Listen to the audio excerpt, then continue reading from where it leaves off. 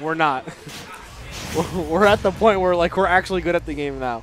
Have you seen my brother play? Have you seen me play? I'm actually getting good at this game, and he's actually already good at the game. So 21 off the rip with the C4. It's infamously. Oh my God, he preemptively mashed. I love it. Also, it's worth noting that both of these players fighting for the chance to rematch Ling Ling. Yeah, I didn't know Bobo played Ling Ling. He did. He was the one who knocked him to losers. And that's a stock. Yeah, he got Nikita as Squirtle. That is not good. I love. Oh no! Wait. He's not making it back. Oh my God. So that's the start to the set.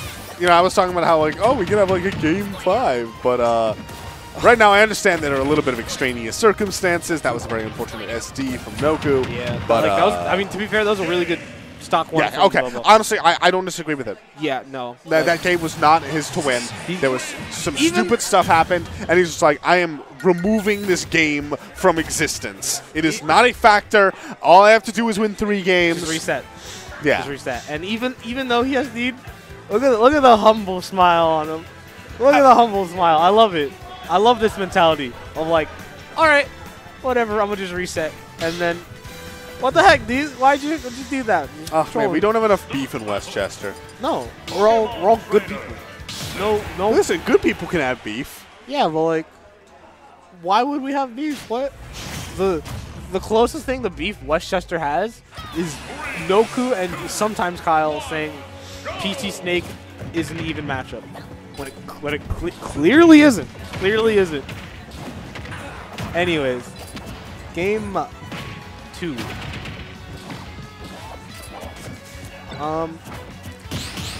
Ooh, really good parries. So this game's starting off much better for Noku. Already he's done more damage in the first 30 seconds than he did in the entire last game.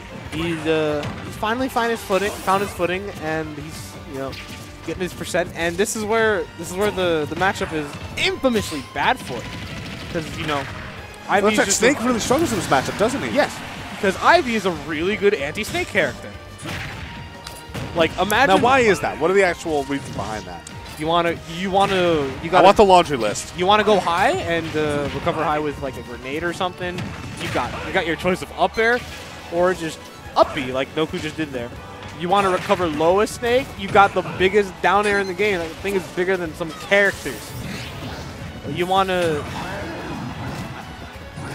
do neutral Razor Leaf, like Ivy's advantage state. Neutral air also do really well against Snake. Am I remembering that correctly? Like it beats out some of his moves. It can beat out up smash. Like sometimes the up smash will just like hit it for some reason.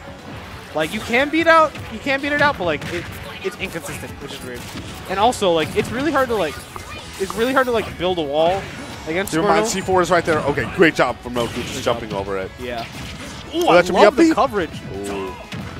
Yeah, this in order to come back, in order to get back to ledge of Snake, you gotta hard mix up your recovery.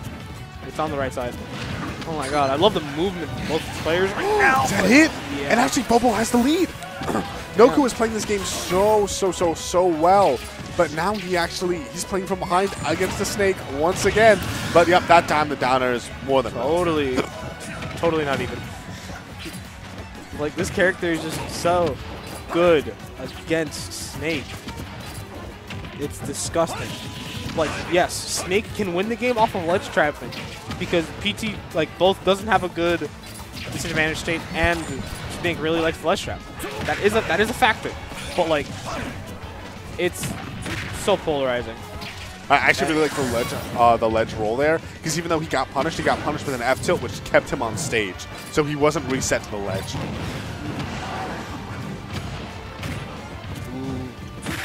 Oh, but Noku actually, he's kind of stuck with Charizard right now. Switching to Squirtle might be a really risky thing to do, even if for an instant. Nah, he's been going hard a lot more in these instances. Oh, that was. He definitely did not want to. I don't know. Maybe he was going to drop through the platform. That was drop nair. I saw it in the player camp. That was drop nair. He put his hand to his head. He was like, "Fool." focus.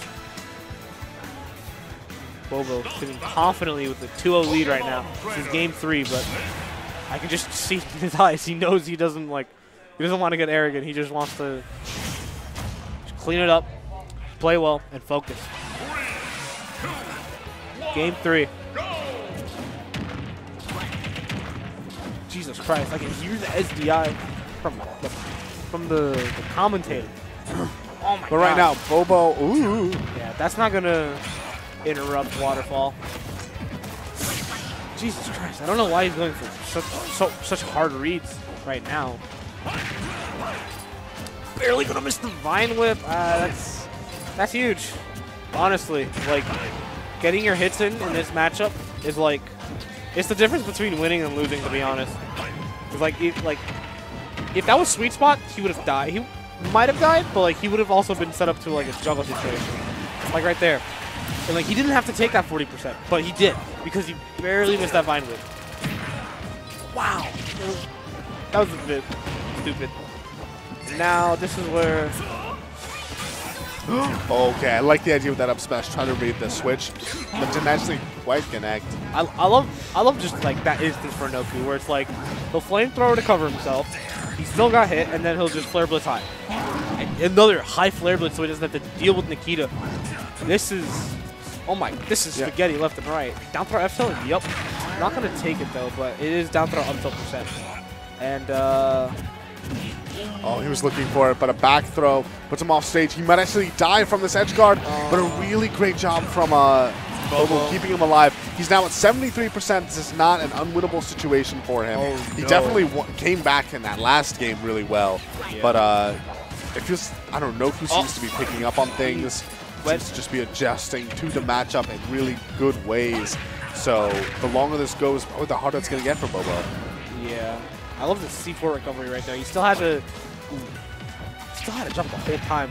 Crouch, the micro spacing or the interaction. I don't know. This is where Bobo wins, and Noku just failed. All right. That's another F tilt. This is even more damage. Great jump from the ledge. The shaky spot dodge. Oh! Flare blitz. He's gonna take the second stock. Although he's not out of it yet. Oh! Rinse repeat. Oh! He went for that up tilt. He might be dead though. He will. This is an even game. I love it. I love it. That was so good from Bobo. And I mean, that's one of the big issues with Charizard, since he's such a big body and his tech roll is doesn't go that far. Yeah. Bobo was able to really effectively get that tech chase. Yeah. All right. Noku getting that Uppy. 40%, 60% lead. Great patience, but it's not enough. One dash attack. One F tilt. That F tilt sent him so far. His ledge trap is possibly huge. This is where he wins the game. This is where he wins the game. I love the fakie with the high recovery. Oh! The shield is nowhere! Pressure.